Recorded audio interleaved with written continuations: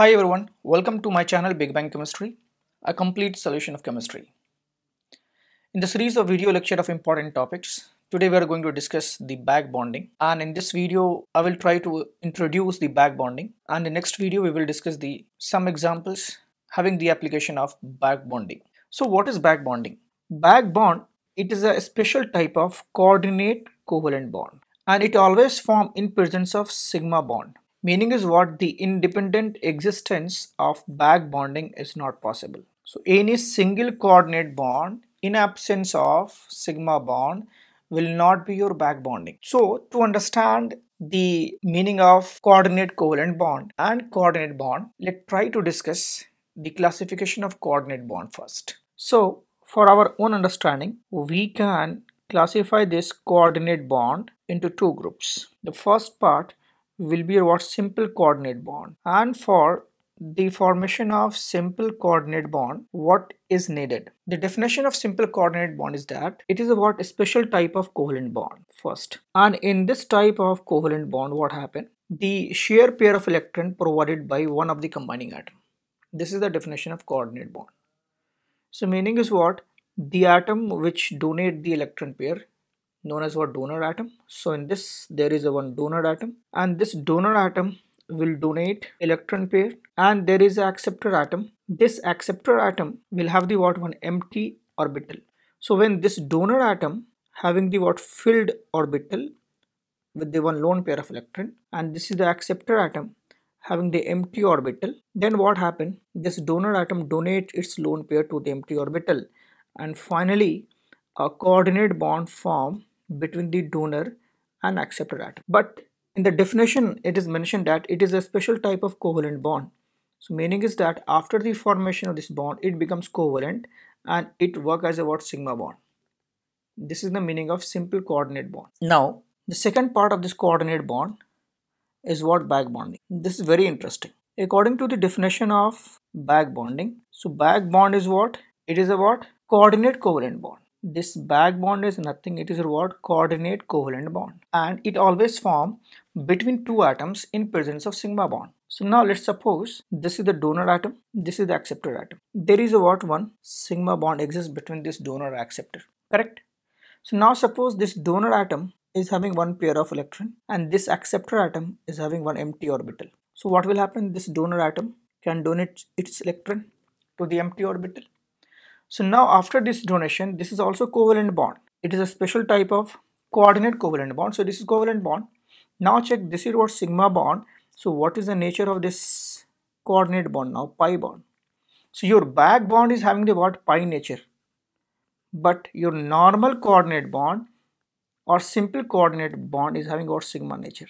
We should not confuse between the simple coordinate bond and back bonding. One more thing. In this type of bonding, our donor atom can be the central atom or can be the surrounding atom. Our acceptor atom can be the central atom or can be the surrounding atom, right? And in presence of this sigma bond, if a back bond will form, a special type of coordinate covalent bond will form. So this bonding, which is back bond, will generate the one multiple bond character. So this is the differences between the simple coordinate bond and back bond. So back bond is having pi nature, simple coordinate bond is having sigma nature. Simple coordinate bond can have the independent existence, but back bonding always form in presence of sigma bond, and it has the pi nature. This is the basic difference between the coordinate and back bonding. Now what are the conditions for the back bonding? The first condition is that whoever the donor atom, either central atom or the surrounding atom, it should have the at least one lone pair of electron, and this donor atom may be our central atom or maybe surrounding atom for the back bonding. Second condition is that whoever will be acceptor atom, either our surrounding atom or center atom, must contain empty orbital.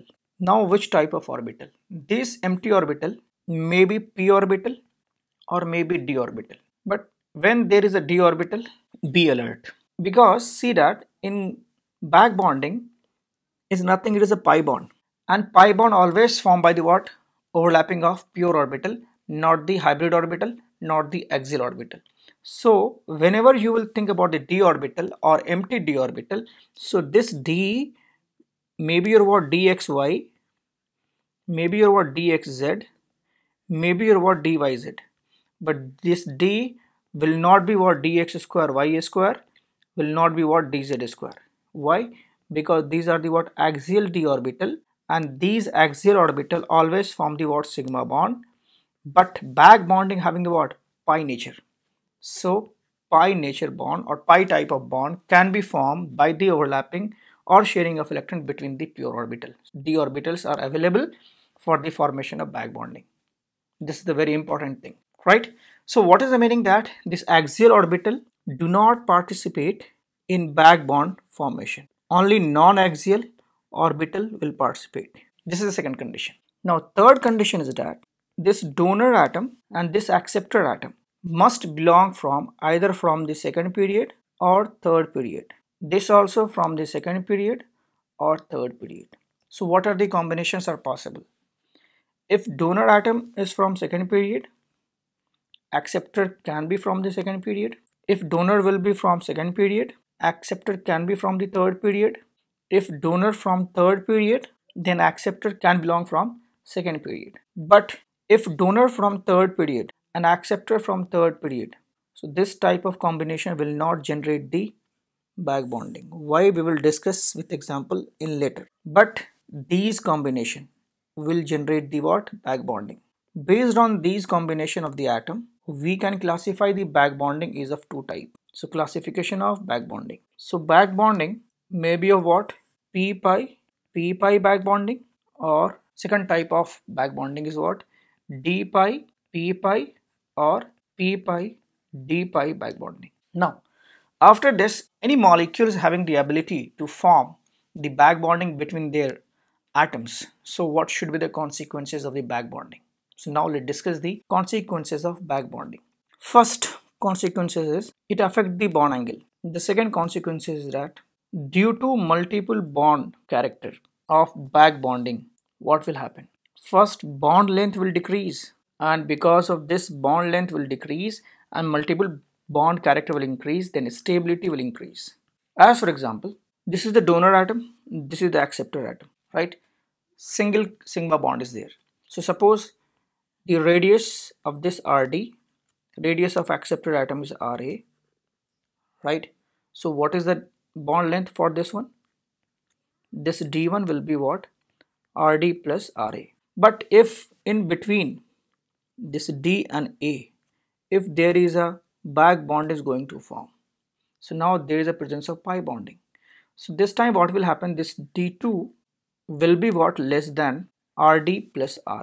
So in presence of this multiple bond, the bond length will decrease. When bond length will decrease, then stability will increase. Last consequences is very important. Just listen it, and there are many very good examples are there for the last consequences, and this is the major part of this back bonding consequences. See that if there is a donor atom, there is an acceptor atom, and in between this, if donor atom and acceptor atom is there, right? If donor atom is what? Central atom, then what will happen? Geometry of the molecule will change. Now if donor atom is what? Surrounding atom, then geometry of the molecule will not change. Now question is why and how. So answer of this question you will get in the next video, where we will discuss the some of the examples.